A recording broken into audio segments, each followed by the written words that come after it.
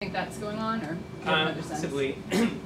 I mean, I have two thoughts on that. One is that you don't actually have to represent variation as variation per se. You just have to acknowledge that variation exists, and that gets you off the ground to thinking that selection might operate over a population of varying individuals, whatever those variations might be. The other thing is that people who have studied essentialism from a developmental point of view think that it's really categorization that gets people thinking in an essentialist way. That we know that infants are highly ready to categorize based on experiments where they're just looking at different stimuli and they appear to impose categories on those stimuli. And you see categorization phenomena emerging very early in childhood, and how kids play with their toys and talk about their toys, and how parents talk about stuff. Like, categories are oftentimes imposed on continuous kinds of phenomena, continuous kinds of data. So, you know, what in essence is basically is an assumption that all the members of a category share something in common. And you don't even have to know what that thing is, per se. You just make the assumption that they do share something, and that's why they're in the same category.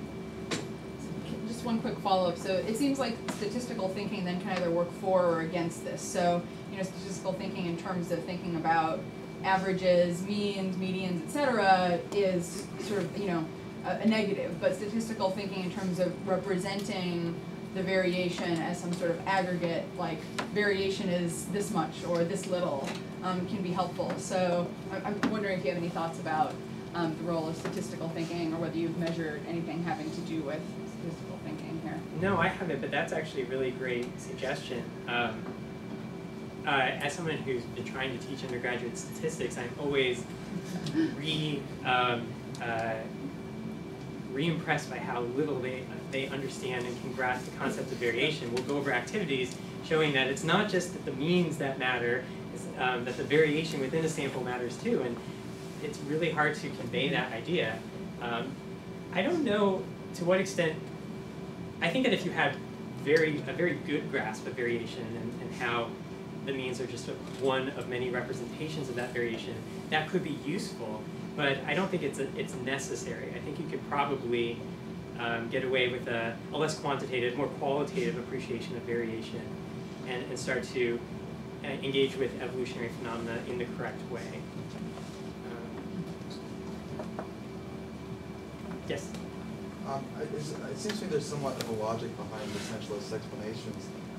Just going back to, you know, sort of an EA point of view, where not all traits, if you're tracking an organism, if you want to hunt it, if you want to be aware of it, whatever, not all traits are as equally likely to change. There's some things that are very low heritability, so it makes sense for us to kind of make generalizations based on those sort of low heritable traits, so that we can know how to predict, you know, animals' behavior.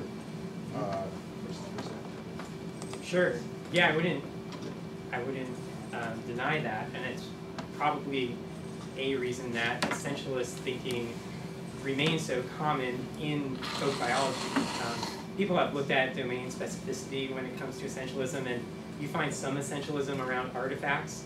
Like, what makes a chair is that the creator intended it to be a chair, but the richness of the essentialist inductions the inductions are not as rich as they are within the domain of biology. So it's probably, the domain itself is structured in a way that supports essentialist thinking. And I was just trying to point out that it supports, essentialist thinking is useful when thinking about individual organisms and how you might interact with individuals. But when it comes to thinking about change over time, it's going to be problematic. Just a follow-up question. I was just wondering if you think there might be a difference if you ask people questions about a trait that has either no heritability or low heritability versus a trait that has high heritability, whether you see a difference in their acceptance of variation within the trait. Yeah, you probably would. I think that, I mean, you'd find evidence of that in the data we've already collected if you did item effects, analyses for item effects. I think one reason why adults, transformationist adults and children were more accepting of behavioral variability than anatomical variability is they think it's less genetically fixed, that a giraffe could choose to sleep lying down instead of standing on its feet, maybe. So I think there's probably other things constraining those judgments. Definitely. Yes? I was wondering, building on sort of the domain specificity of essentialist thought, I'm wondering if you think there might be domains of thought where people naturally don't think in essentialist fashion, and those domains, metaphors from those domains might be leveraged to explain evolution? That's a good question. Probably not. I have to think more about it. But one of the things that Stephen Jay Gould was arguing in Full House is that population thinking is potentially useful in many different domains, but we don't do it. That we revert to thinking about central tendencies. And that may be a byproduct of categorization.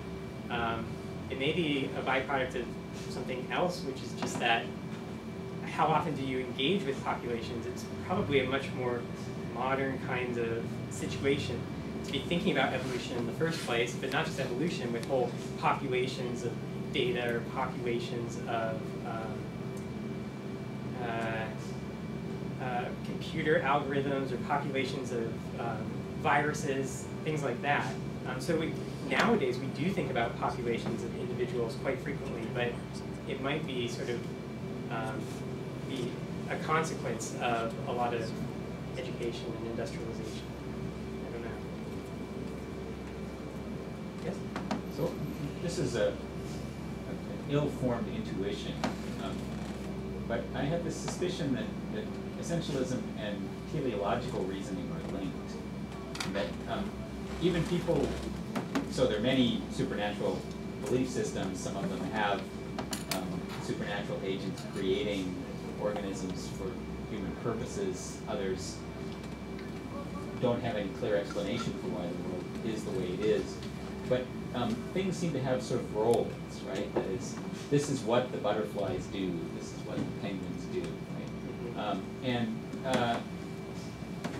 Those roles are very much connected to, an essentialist view of the species, where the function that it performs in some ecology, or the purpose that it has in the world, whereby it benefits human beings, is connected to an idea that the species is uniform. And it strikes me that the transformationalist reasoning is entirely, you're correct that it is entirely consistent with essentialism, but it's also consistent with teleology, right? They're striving for some goal. The butterflies are positive, changing in the direction of some goal, and that there's, whether overt or covert, there's an architect that they're striving towards that goal. Mm-hmm.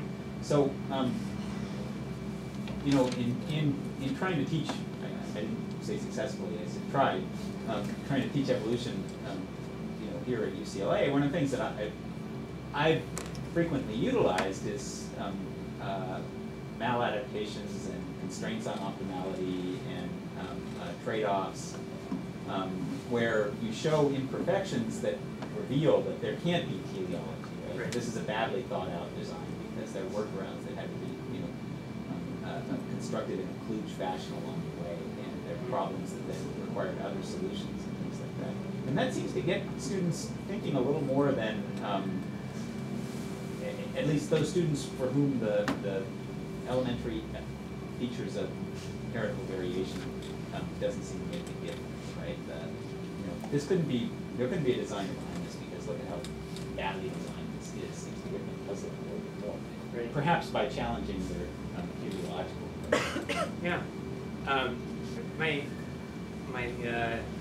initial reaction to that is the extent to which the organisms or the species are behaving teleologically really is environment specific in the students' views. It took many iterations of the assessment to get it right, and one thing that I had in there was questions that tried to probe this idea that the organisms, they were all changing together, but they were also changing to becoming more perfect. They really were moving up a ladder, because this is something that in the evolution education literature, this is like the primary misconception that everyone points to. But it just doesn't seem to exist that that students understand that evolution is about adaptation to an environment. They don't think that every species is just becoming more perfect. But there's still a teleology there. There's still some mechanism that's driving the adaptation.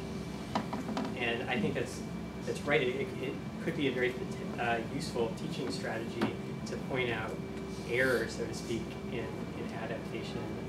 And potentially it's another instrument for you in terms of measuring misunderstandings, so that, you know, I've had the experience of you know, giving people little mini lectures on things like maternal-fetal conflict and showing how, you know, this is not the perfect system that people imagine it to be, and their conflicts of interest and things go awry and things like that.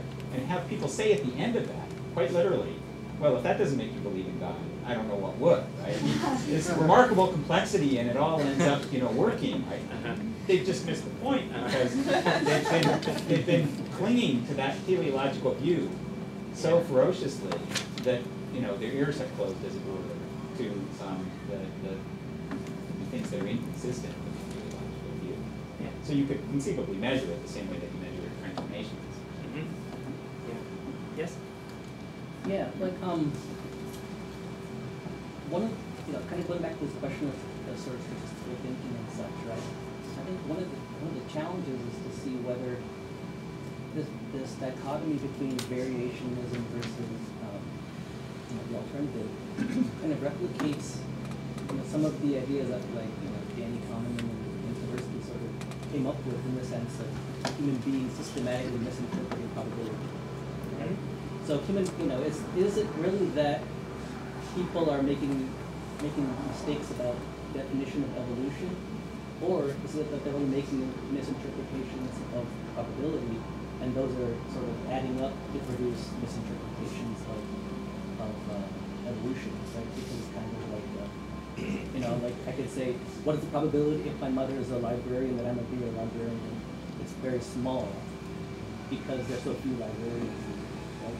So it'd be kind of interesting to sort of think about in sort of your future research, to sort of capture some data on whether the teaching in evolution also leads to changes in people's systematic understanding of basic probability questions, as well as, you know, as evolution, because then you can sort of see if there's an interaction going on there, right? Because it's hard to tell whether is it the errors in probability that produce errors in understanding of evolution, or is it, in some level, perhaps errors in understanding of evolution producing errors in probability? Right. I mean, I think that those kinds of errors probably contribute to the problems, but I think still the basic misconception is one of at the level of the ontology of the species, that the species is treated as a population of unique individuals in the case of variational theories, and it's treated as this homologous type, a typology in the case of transformational theories, but, you know, being confused about the probability of mutations, and it's interesting to see when you look at justifications for most of the closed-ended responses. I also asked for justifications, and it's interesting to see how people have tried to assimilate what they're learning into this transformational framework. So they talk about chance and randomness and probability, but in ways that just don't relate to the original question. Let's see, what's an example? Like there are a bunch of people who will give the right response for the woodpecker question, that they'll say either it's going to have a longer beak or a shorter beak, and their response will be something like, because random mutations happen, but over time the woodpeckers will all evolve a longer beak or something. Or they'll say it's not guaranteed, but it's probably more likely that they'll have a longer beak. So they know something that the mutations are random and that the recombinations can't be predicted, but they haven't quite figured out how that coincides with this belief that there's some mechanism ensuring that offspring are going to be born more adapted than their parents were. Yes? So, from what I understand, you taught the students variationism in a sort of implicit way. You said here are the facts and here are the inferences, step by step, right? Mm-hmm. What if in addition to that, you also explicitly said something about variationism versus transformationism, and evolution is not about the group selection of the species or the essence of the species. It's about differences between members of the species. Do you think that would? Do you think having it figured out implicitly plus also stating it explicitly at some point would improve the change? I think that would work for the meta-conceptual student who can stand back and think about their own conception of species.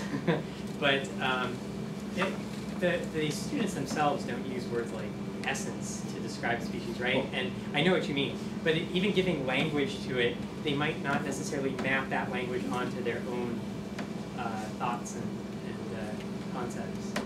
I guess I was being too literal, but I was just wondering, did you ever state, evolution, like directly, evolution is about, individuals of species, it's not about, the whole species or something like that. I don't mean using words like transformationism, but something like more at that level. Yeah. So something that's relevant to this is that one way that students tend to learn, this wasn't replicated in these data, maybe it was and I didn't do the right analysis, but in the very first study I did, I found 3 groups of students, and it wasn't longitudinal, it was just a cross-section. One was a group that held strongly transformational views, another that held strongly variational views, and then this middle group that held transformational views on everything except for adaptation and inheritance. And what was happening with that group that I dubbed in the paper pre-variationists was that they had learned basically 2 principles. One was that acquired characters are not inherited, and that allowed them to answer a lot of the questions about inheritance correctly. And the other was that selection of the survival of the fittest, and that helped them on the adaptation section. The thing is, they hadn't yet worked that into their understanding of evolution in general. They knew that organisms that weren't particularly adapted to the environment would be less likely to survive and reproduce, but they had no idea how that resulted in population change over time. So I think there's something that has to happen between making those kinds of realizations and working those inferences into a topic like speciation or extinction. Yes? This is actually it's from Willem's question about possibly domains in which people naturally develop variational rather than essentialist ways of thinking. And it seems like perhaps one is the way we think about human beings that we know personally. I mean, we have folk theories of human nature, which we would apply to predicting the behavior of strangers. But if I'm going to predict Willem's behavior, I'm not going to think how do humans or how do human males or how do Dutchmen behave? How does Willem behave? And so, and I don't know how you could work that metaphor in helping people understand evolution, but it does seem like a domain where people naturally are not essentialists. Right. So there's actually a paper on this topic that's it was a study done by Nettle, and it came out in Evolutionary Psychology, where he took a lot of my tasks and reframe them in terms of humans. So all of my tasks the vehicles are animals of some sort. And he just changed it to be about humans and found that actually resulted in a higher overall test score, but everybody was still failing in the grand scheme of things. So everyone was still revealing transformational misconceptions, but when they were thinking about it in terms of humans, they were a little bit more likely to accept variation and thus demonstrate a correct understanding. And what's particularly interesting about that, which Nettle rightly points out in the discussion, is that it's humans where the big sticking point comes with acceptance of evolution. That a lot of people who will deny that humans evolved will accept that other non-human animals evolved. But it's humans are the species where we might be most sensitive to variation within that species, and thus could profit most from instruction about evolution. Yes? I'm curious how the concept of genetic diversity relates to variation. It seems intuitive to many people that having a lot of genetic diversity is a good thing, especially in terms of breeding programs and whatnot. but having low genetic diversity leads to inbreeding. Everybody knows that you're not supposed to mate with your siblings, that kind of thing. So how do people kind of put those two ideas together? Yeah, this is something I've talked to my collaborator, who's a biologist at UMass Boston, about quite a bit, because quite frequently when we write together, she inserts genetic in various places, and I always take it out because I say we don't actually talk about you don't have to know anything about genes to be scored as a variationist on this survey. But her feeling is that actually you really do have to have the right genetic understanding to get some of these concepts, maybe for particular questions. So clearly they're going to be helpful. They're going to be mutually supportive, having a sound understanding of genetic phenomena and population level phenomena. I mean, that was the modern synthesis is really what got Darwin's views back into the limelight, and it got biologists to take them seriously again, because there was this time period where other views were sort of competing neck to neck with Darwinian views, and where a lot of Lamarckian biologists working. So it's not something I've explored directly, but it's definitely something to look at in the future. Yes? I was just puzzling through your findings and wondering if there are implications for understanding the cross-national variation and acceptance of evolution. And it seems to me like that may be determined by something else, but well, so you said that the authors of the paper had done some analyses that suggested that it had to do with certain religious beliefs. But is there some kind of a connection here between what you've documented and those beliefs that explains the cross-national variation? I'm just wondering what's going on with the U.S. Yeah. That's the bottom line.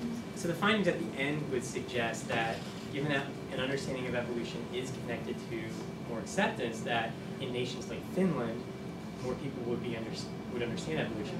On the other hand, though, the second part, where I was looking at essentialism, the thought there is that we're all essentialists, and we're essentialists at the age of 2, and that continues to constrain how we interpret biological phenomena. So I really should do some cross-cultural work to see whether or not that increased acceptance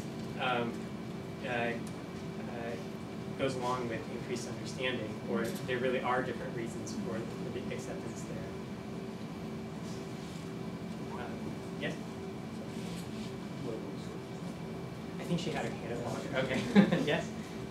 Yeah, so I wonder, I think you've been going back and forth in terms of trying to explain it in terms of essentialism and some richer theory of what essentialism is and just categorization. And Louder, Christina. I wonder whether, for example, the need to represent this as inherited from parents to offspring, or as something internal, actually is necessary for getting the kinds of deviations from variationist understanding that you're proposing. Is there something particular about essentialism that you want to claim is different from kind of categorization with an expectation of relatively high homogeneity within a category relative to non-category members? Yeah, so I was recently part of a group that a bunch of developmental psychologists, cognitive psychologists, science educators, biologists got together to talk about the challenges of teaching and learning evolution. And there, the notion of essentialism really got brought up a lot and dissected, because there are some people who have been writing about essentialism as an obstacle to evolution understanding for a very different reason, which is that if you assume that the way an organism appears and behaves is determined by an essence that's fixed at birth, and that organism passes on its essence when it reproduces, then the essence should never change. That tigers should basically remain the same from generation to generation to generation, because the essence is being passed on faithfully from one generation to the next. So the thought was that essentialism there is constraining acceptance of macroevolution as just even occurring at all. Whereas if you look in the literature on the history of evolutionary thought, when essentialism comes up, it's coming up for this reason about homogeneity versus heterogeneity of members within a category. For what I'm interested in, I think it's just that notion that's of most importance. It's about degree of variation within a population, and that's the real sticking point. but you do find effects of the other kinds of essentialism on acceptance of macroevolution that, say, among children, if you are willing to accept that essences vary, and now I'm forgetting the task that's used to measure this, but then you're also more accepting of evolutionary change. Again, though, it's not clear that we might be using the same label to refer to very different kinds of biases or beliefs. So I'm bothered by some of the questions used in this. So Louder. Thank you. I'm bothered by some of the questions used. So in the woodpecker question, for example, it's quite possible that the offspring of the woodpecker will have longer bills to a different plasticity. It's true of humans, for example. If you take people with a given length of arms and legs and you put them in a warmer climate, their kids have longer arms and legs. And that's a fact, actually. And that's due to the fact that development has some plasticity to it. And so I'm quite sympathetic to the co-op. Because Darwin believed in the inheritance of part variation. He wrote a whole book about it. He was a transformationalist and a population thinker simultaneously. And that's because he didn't understand the difference between,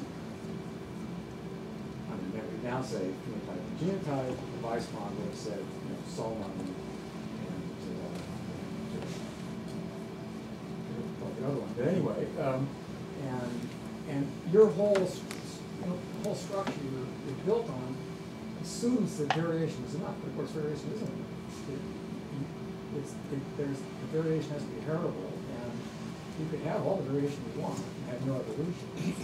And so that question bothered me, and several of the questions you had at the end. You had the 5 questions you tested. I would have answered. And it seems to me you could be a transformationalist and believe that evolution occurs.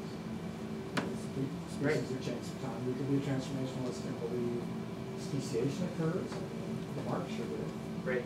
You could be a transformationalist or maybe not a transformationalist, but you could be a non-Darwinian and think that new species arise and natural selection's got nothing to do with it. Steve Gould has argued that it's macroevolutionary.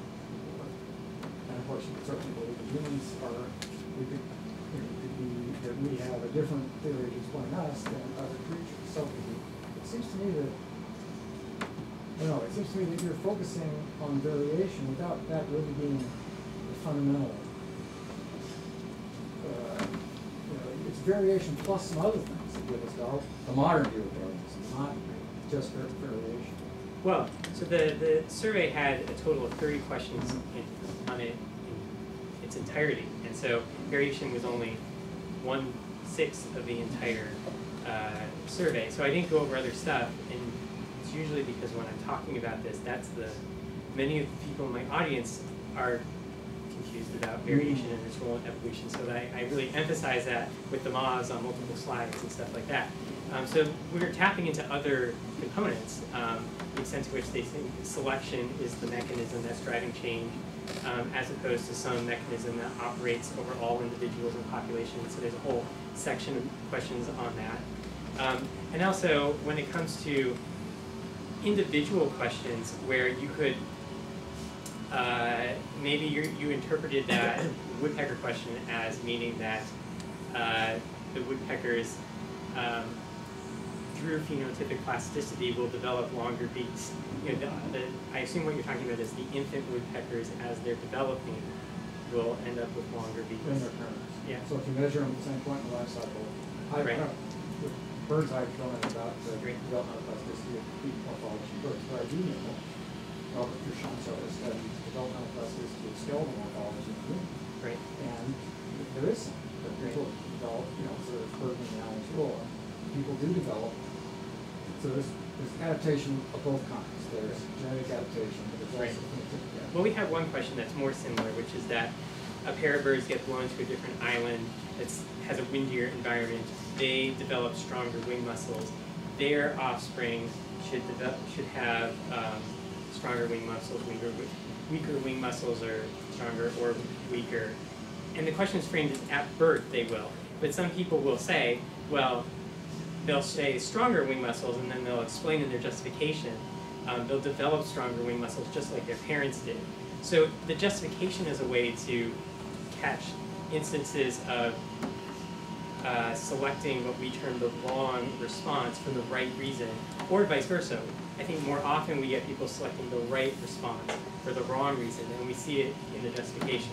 So we try to deal with these problems, first by having lots of different questions, and secondly by having justifications for pretty much all, maybe not all, but almost all of the closed-ended tasks. I sort of a follow-up question to that, which is, more and more work is out there about the role of epigenetics in shaping phenotypes, and I'm sort of wondering, do you see viable ways of kind of updating the kinds of questions that you're asking, or the ways that you're measuring things that would still allow you to get at the fundamental issues that you're interested in, but sort of take into account the biological reality of how gene expression can be shaped by environmental influences in a way that is actually sort of adaptive within the lifetime of the individual, but because of that sort of selective history of the necessity of the conditional responses. Yeah.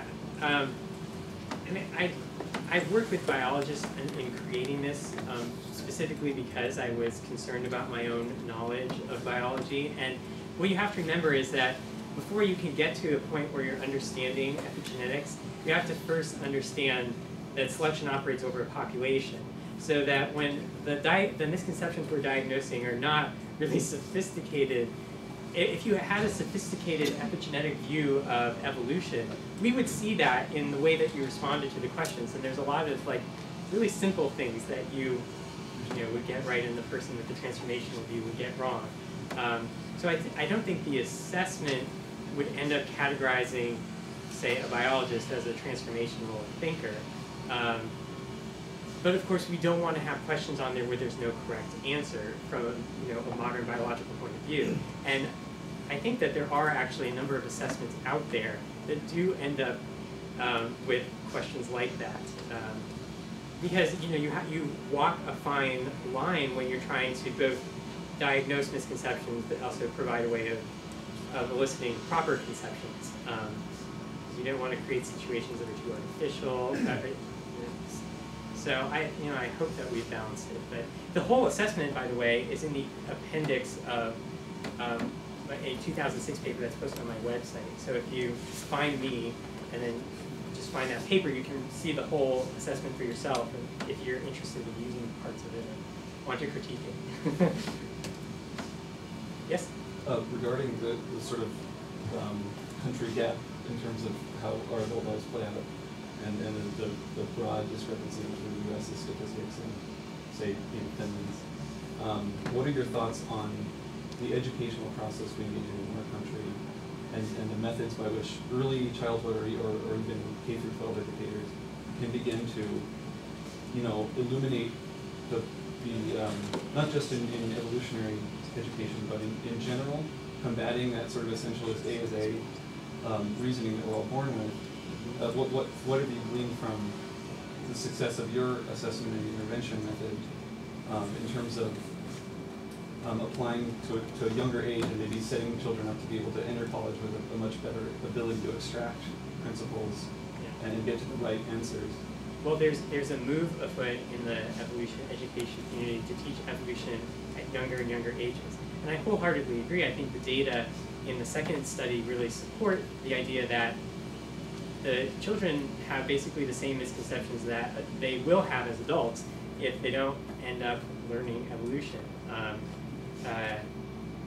So it doesn't seem like there is any additional obstacles in teaching young children, elementary school age children, evolutionary concepts anymore. In fact, there's probably more obstacles in place in teaching a college student or high school student evolution because they've had, say, 10 extra years to formulate beliefs in terms of an inappropriate vocabulary, thinking about species as a typology and and not as a population of varying individuals. So there are studies being done right now trying to demonstrate the effectiveness of teaching children at a younger age. I don't know necessarily there's a particular way of teaching children that would be different than teaching adults. That would be more effective. Maybe that's true. But the way that evolution gets treated in textbooks, as I'm sure many of you know, it gets quarantined to like this one chapter so that anyone in the US could potentially buy the book, and then if you don't want to teach evolution, you just want to teach that chapter. Whereas everything in the book should be contextualized in terms of evolution, and it should happen from very early, it should happen from in elementary school textbooks as well. If we really want to be presenting our best understanding of biological phenomena. Okay, I think, as my host in Fiji always says, at the end of dinner, time's up. So.